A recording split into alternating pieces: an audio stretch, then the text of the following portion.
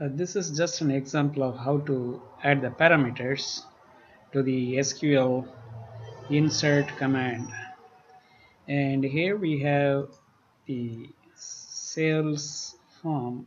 It is the sales date, description, and the unit price, quantity, sales tax.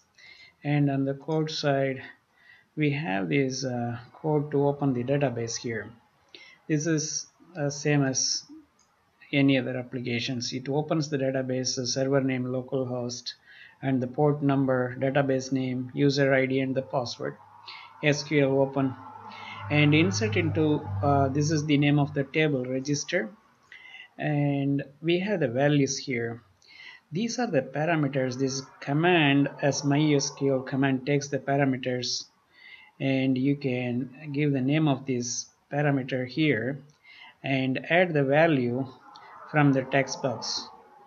And this one, if it is a date, you need to convert this to the date format. If it is a description, it has to be in the text format. And if there is a mismatch in the value, it is not going to accept it.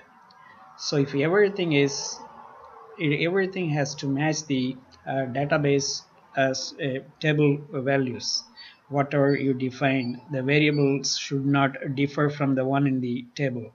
So this command parameters add with value, this is from the form where the user is going to input the value. For example, I'm going to compile this one so we can see how this one works.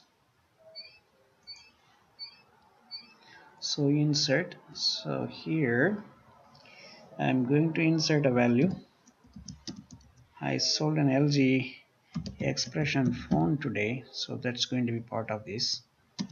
That is I'm putting it here, and the unit price is $60 and quantity 1, that is inclusive of sales tax. So here is opening the database, one row inserted.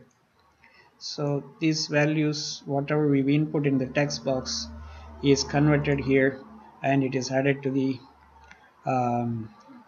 inserted into the table. That's all.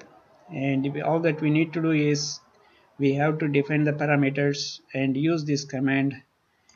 For each value you need to use each parameters with a different name. So cmd parameters add with value, this is the name of the parameter and this is the value that is going to be added. So this is pretty simple and easy, and it is going to return this cmd execute non-query will return the number of rows inserted here. So we are getting this in the results and it is going to show here if it is 0, that means it is not inserted. So that's all. Thank you.